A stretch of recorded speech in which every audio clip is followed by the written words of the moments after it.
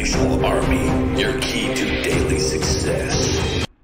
You know, let's buy all this cool shit and be a baller like it used to be when I was younger. Yep. Now it's, I want my guys, I want my team, I want my people to succeed, and I know what we can create on the back end, and so I don't want to sell that out. Yeah, we both want you to stack a bunch of money away. Yeah. We both want you to have great stuff like this and live all that, but we both are just literally talking off camera saying what endures is when you shift from that stuff to wanting to serve other people, because that like never burns out. And you know what's funny about that too is I found that when you switch your focus to other people, your income goes up anyway. Big time. Yeah. Right. Actually, it takes some pressure off you, oddly, right? It's like, I don't know how to explain it, it takes pressure off you. Go back a little bit in the beginning. Just want to talk about this because we were talking about, I didn't even notice it, but you pointed to your face to me and said, hey, I've had stuff happen, man. Like, not all this was just business grind. Because a lot of you that are watching this too, your business isn't where you'd like it to be maybe, or your life isn't. Like, stuff happens outside of business that can distract us too, right? There's issues with your family, there's health, there's, you know, all kinds of stuff that happens outside your business too. So tell them, how'd you get these scars? What happened?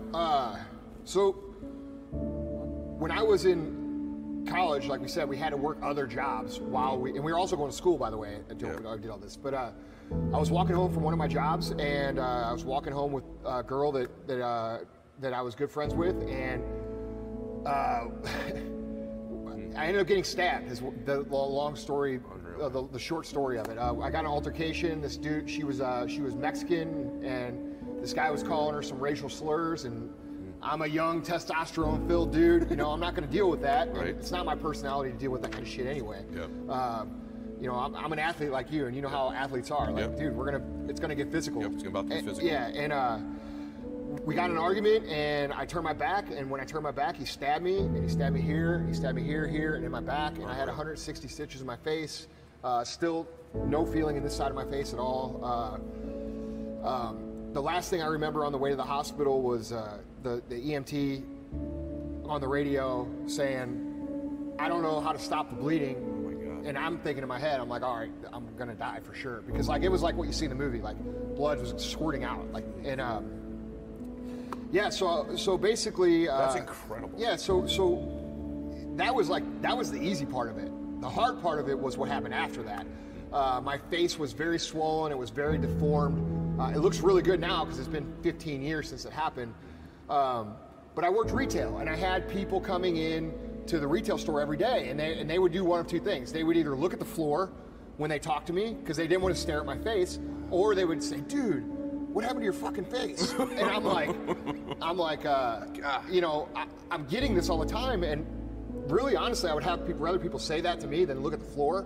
Like, you know how, like, you know, when you see someone who's got a handicap or they have a disability, our tendency is to not want to stare, so we overcompensate by looking away. You're right. Don't do that, because it makes people feel really shitty. Okay, and I know that from experience. And but anyway, I went through very bad depression. You know, my face was messed up. I was a young man. You know, I thought my life was over. I thought my business wasn't succeeding. I started thinking about, like, you know, no woman's gonna ever want to date me. You know, my life is over type of stuff. And you know, I built it into this big deal. I became very depressed, and to a level of suicidal on a regular basis. And I actually was able to come out of that in about 10 minutes time. I was walking through a grocery store, and I was pushing my cart down the aisle, and I came to the end of the aisle, and I hit another cart.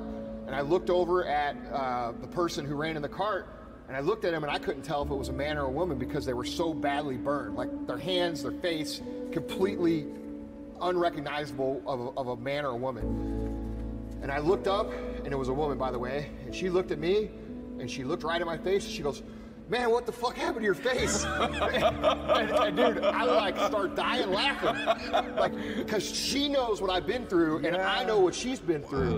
And it turns out what happened was she had been in a plane crash, and her whole family had been killed in the plane crash, and she was the only person to survive.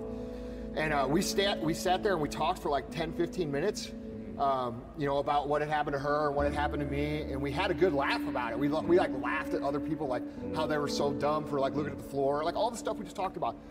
And it changed my perspective immediately. I went from feeling bad, I went from being depressed, I went from having all these struggles to saying, you know what, this is not bad. Like, this is not even this is a good thing. And so I chose I chose to start seeing it as something that would eventually teach me something. And it turns out it ended up being really good for business, because back then when Chris and I would go to trade shows, nobody knew who we were, all right? Okay. After I got stabbed and my face was swollen, I had scars all over it, I would talk to people and they would remember me. Oh my yeah, God. so, oh my God. so I would go to these trade shows and people would be like, they'd be like, oh, hey, you know, those guys from Supplement Superstore. And they'd be like, no, we don't know those. You know Andy, the dude with the scars on his face. No way. Yeah, and so what happened was people started remembering us because of it. Yeah, and now they know Andy the multimillionaire, but then it was Andy the dude with the scars on his face. But you know what? When you try so hard to stand out, and it's important in business to stand out and be memorable, I was blessed with an opportunity to make me naturally memorable. Wow. And so it ended up serving me, and that's how I see it now. I actually see it as one of the best things that ever happened to me. I believe that too. Like, by the way, that's probably my favorite story I've ever had on the show. Right there. That's probably my favorite story. And let me tell you the reason why. First off, it's not the events that happen to us, it's the meaning we attach to the events, right? Because events happen to everybody, and so eventually what you did, is you attached a new meaning to the event. It served you. It happened for you, not to you.